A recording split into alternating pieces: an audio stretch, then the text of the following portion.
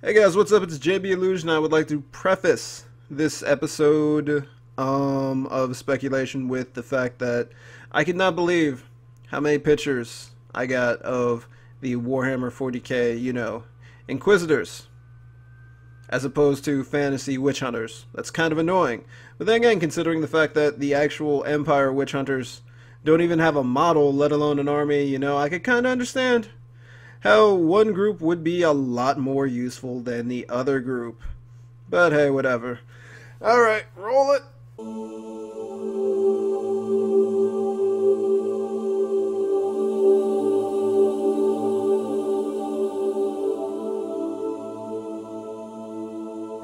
The Order of the Templars of Sigmar, universally known as the Witch Hunters, is an organization dedicated to the eradication of the heretics, be they warlocks, witches, sorcerers, fortune-tellers, necromancers, worshippers of the dark gods, deviants, mutants, blasphemers, sinners, utterers of profanities, servants of daemons, or composers of corrupting music.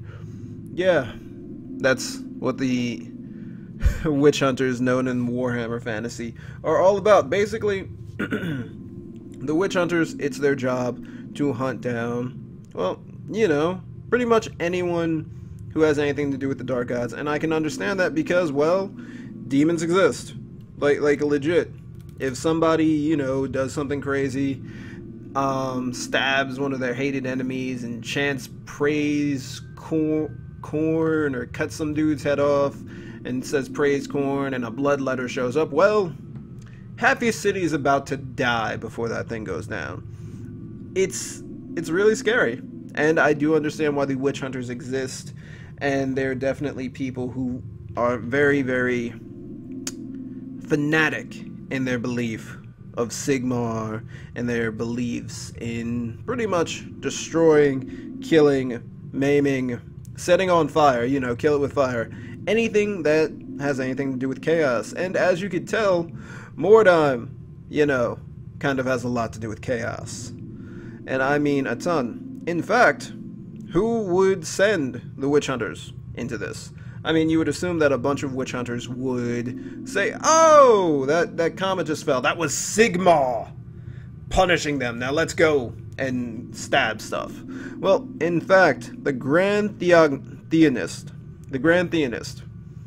of Sigmar, for the Empire. This is basically, the guy who's head of the church, basically called a crusade against Mordheim.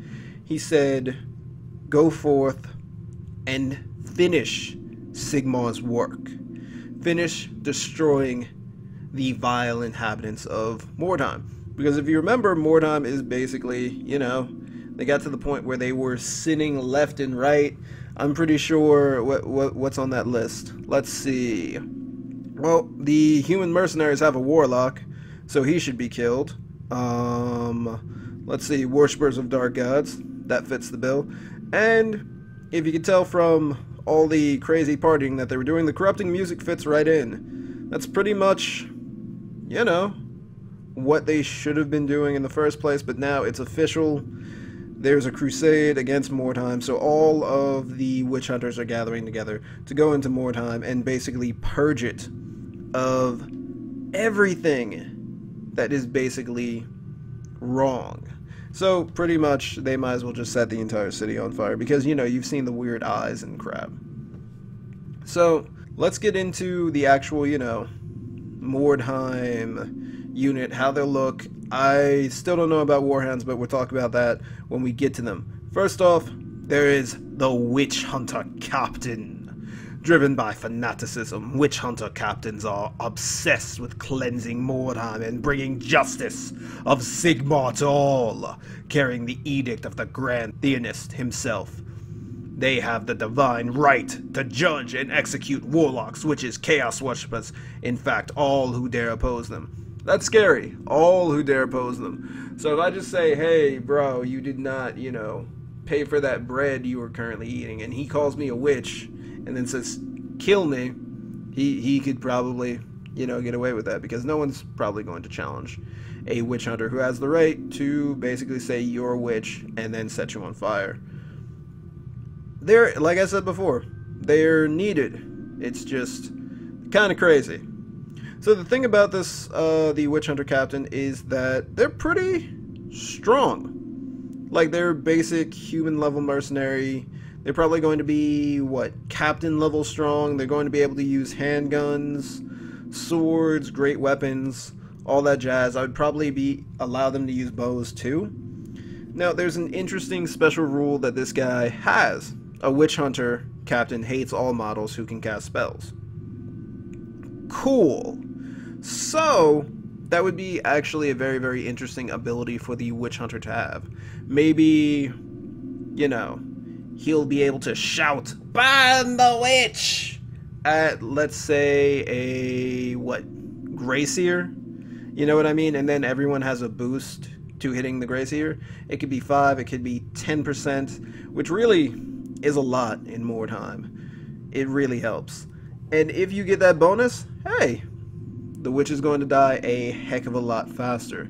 That's pretty much the only thing that I really think would be very, very good for them. Maybe they'd be able to use some of these Sisters of Sigmar weapons, but I think we'll probably save that for the Warrior Priest. Now, the hero unit is the first hero unit is most likely going to be a Witch Hunter.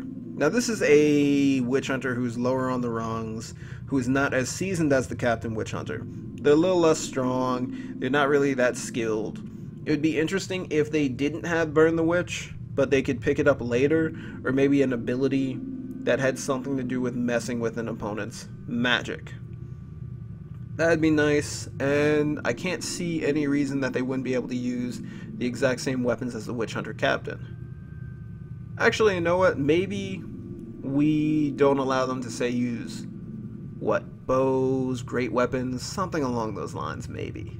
Just maybe. But then again, the young blood for the mercenaries can use pretty much everything, so I can't understand why the normal Witch Hunter wouldn't. I think just make them exactly like the young blood, except don't give them the Burn the Witch ability. They have not earned that yet, even though in the official, like, PDF, rulebook, army list, whatever, they did have Burn the Witch. Let's just take that away from them for right now.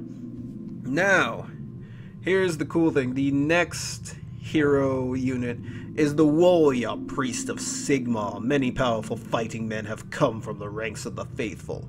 The Priests of Sigmar are no exception, and the military wing of the cult is feared and respected throughout the Empire.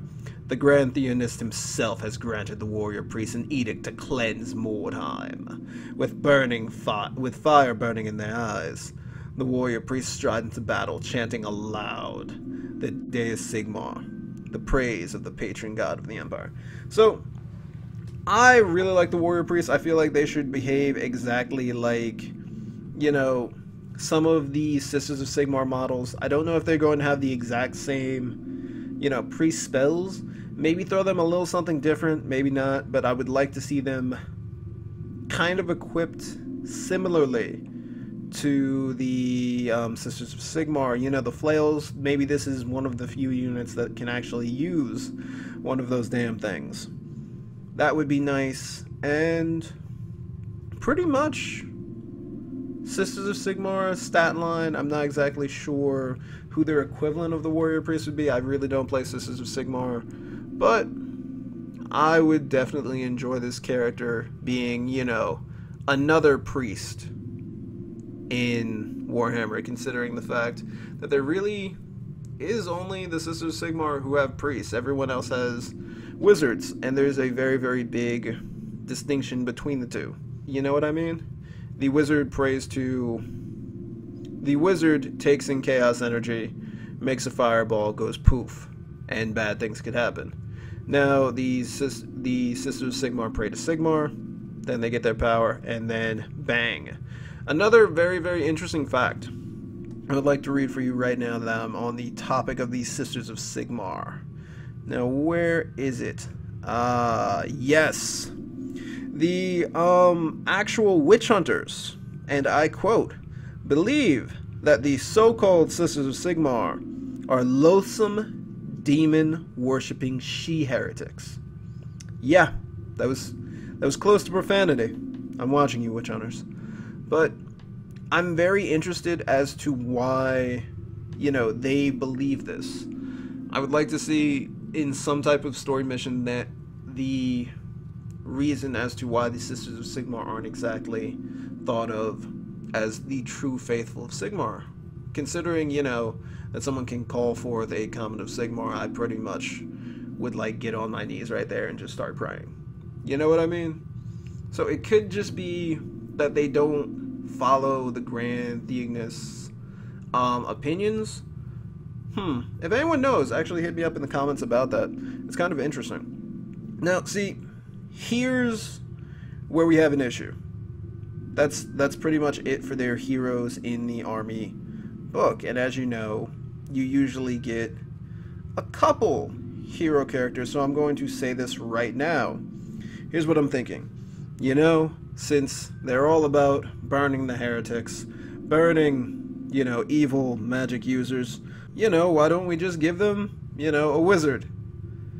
Lore fire, it'd all work out, it'd be cool, they'd be there side by side, burning things with the witch hunters, it would be awesome. It would also be heretical.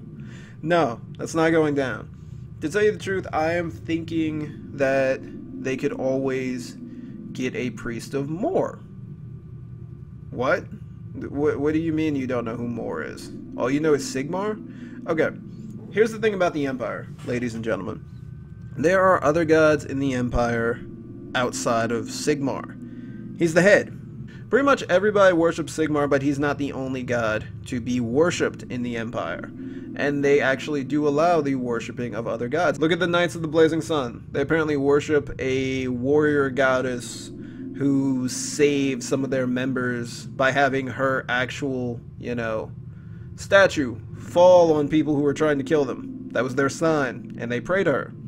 And everyone in, the Empire kind of looks at them a little weird, thinks that they're kind of crazy, but they've proven time and time again that they are not daemon worshippers, they're not evil, they're not going to, backstab someone, they just follow another god, but they are completely loyal to the Empire and to Sigmar. Mor is basically all about, well, death. And to tell you the truth, in a world where MFers are just popping out of graves left and right, that's kind of important to have the god of death put them back in their graves. There's basically a group of people who are dedicated to Mor. There are knights. It's an order kind of like the Blazing Sun that, that actually go out to take down zombies, banshees, all those types of people. So a priest of Mor would be very, very similar to the warrior priest, except, maybe not as focused on physical battle, but has certain spells that either bolster people's, morale, makes them unafraid, let's say, in the face of a fear-causing unit. Or, better yet, they have special abilities that take out, zombies, skeletons, vampires, the whole shebang, and maybe some things against chaos, and maybe even something crazy that might be very, very useful against, Skaven. I know the last one sounds a little bit crazy, but it'd be nice if we could have, an actual Priest of Mor in the game. Now, for those of you who think that a Priest of Mor would be freaking stupid, we could also have the variant that are the Knights, essentially, of Mor. I'm forgetting their name right now. I believe it's it's not the Death Guard. Actually, it is the Knights of Mor. So let me paint a picture for you. You have a bunch of dudes riding, deathly silent, in black armor on steeds, not making a sound. On some of their helmets, you can see the face of a skeleton. And as they ride up to meet their foes, they wield these crazy scythes, and they start just chopping people's heads off.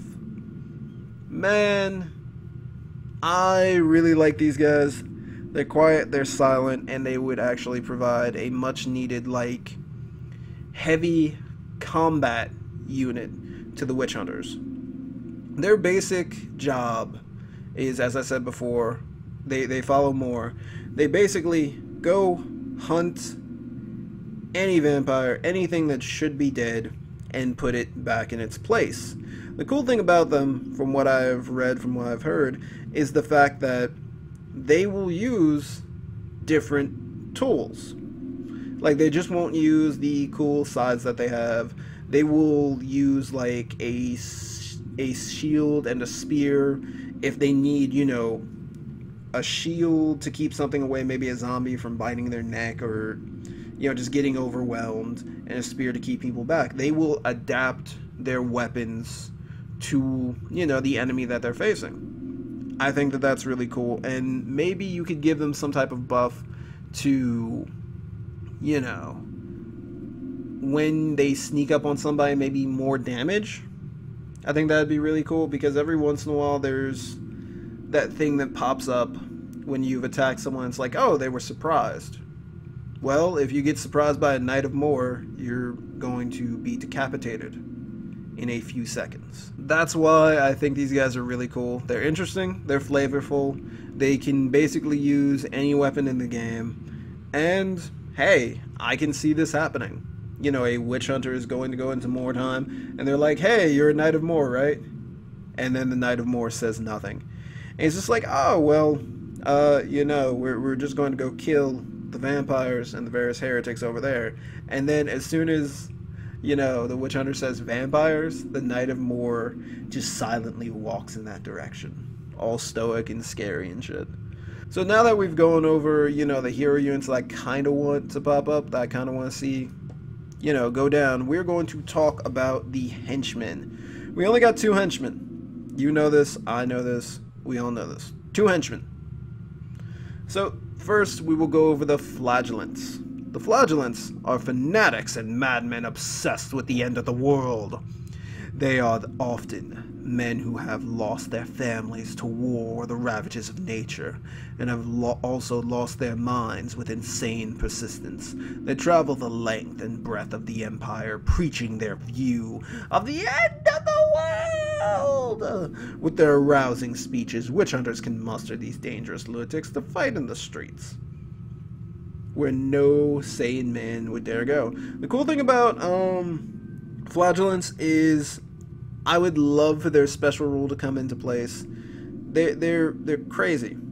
There is nothing that will scare them. They have seen so much just shit in their lives that they stopped caring. Oh, that's a manticore? I don't care. I'm gonna go charge it. That's, you know, a vampire? I don't care. That's a greater daemon of Corn? I don't care. They will just go in and be crazy. Another cool thing about flagellants, from what I remember, is, well, self-flagellation. You know, there's always, like, the idea of a priest who sits down and maybe takes their shirt off and, you know, grabs, like, some type of flail-ish instrument and whoosh, whoosh, whoosh, starts whipping their back as an act of, you know, kind of like meditation. Flagellants do that on a daily basis. They would be very, very tough, very, very strong, and I would like to see one just go crazy and attack. Maybe pick up Frenzy. I would also like to see them maybe have some type of state where they take less damage. You know what I mean? Flagellant state, self-flagellation. Every time you get hit, that increases your defense or something. I know it sounds crazy, but I'd like to see it. Also, now that we're talking about them, if the Knights of More, you know, don't pop up, I would like to see maybe an Arco-Flagellant, who might have, you know, just a little bit more of his skin missing than the others, maybe a couple more piercings than the others, and he would just be a crazy unit that would get in, do as much damage as possible, kind of like the Black Skaven, and then probably die very, very quick. He'd be awesome, probably have the same things I was telling you about, and be completely immune to fear. Now we have the kind of, I guess you could say the everyman here, that would be the zealot. So these guys would actually use, I'm thinking they wouldn't be able to use, they'd probably be able to use two-handed weapons. They wouldn't be able to use guns though. They'd be stuck straight to either bows or short bows. And zealots. When a man loses his family, home, and all he cared about, for religion is often the last refuge left to him, such men become wandering pilgrims, bitter and dangerous fanatics, who are prepared to avenge their loss at any cost. These men are called zealots. Yeah, they're basically the stock and file. Not goon. Okay, yeah, witch hunter goon. They believe in the witch hunter. They believe in the warrior priest. They're not as crazy as the flagellants, but they will go into crazy places and follow these guys into, well, really, the jaws of Mordheim. They're not really going to be that special, but they're going to be a unit that could do more than, say, the flagellants, who I'm pretty sure will not be able to use any type of ranged weaponry. So the zealots would be able to bring in bows and be able to switch off, while the flagellants are basically just shock troops. They're just damage. Now, let's get into the one thing that I'm wondering about. That'd be the warhounds. See, witch hunters often keep packs of ferocious hunting dogs. With their huge jaws and powerful bite, they are perfect for hunting down and, you know, tearing apart any heretics, mutants, deviants, and witches.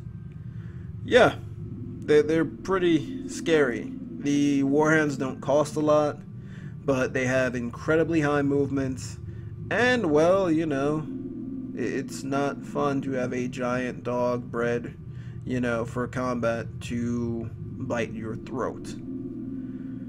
I'm really not sure if they're actually going to be put in the game. Like I was talking about the zombie dogs with the vampires. I don't think that they're going to be put in either, but if they are put in, it'd be pretty cool.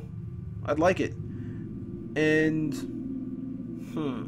it'd be fun. I also want to name one like Spike for some crazy reason. Now that is basically how I think the Witch Hunter faction would look in Mordheim, City of the Damned. Please tell me what you guys think in the comments down below. If you like the video, please like. If you're against heresy, please like. Have a nice day, everybody. JV Illusion. Peace out.